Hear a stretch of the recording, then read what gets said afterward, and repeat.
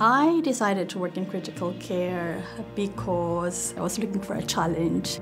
When I was a student, I did a placement in intensive care. I said to myself, oh, I really enjoy that. It's very challenging, but I know that is what I wanted to go. I like that every shift that it's not the same as the shift before. And the change can just happen in the snap of a finger.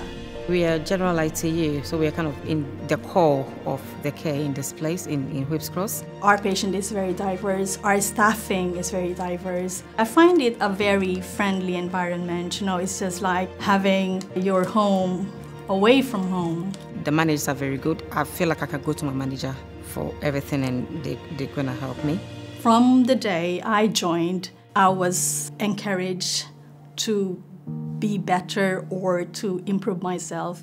The training has been very good. I've been there 9 years and I have progressed from being fresh as a student to where I am now.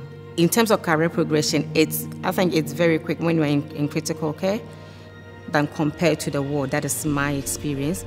My most memorable time in working in critical care would have to be like the COVID times. We had very, very sick patients, but then they came through the other side.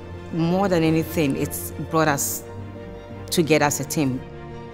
I would say to nurses looking to work in critical care in this hospital to take up the challenge. It doesn't matter how long they've been in nursing. If critical care is their passion, I encourage them to go for it.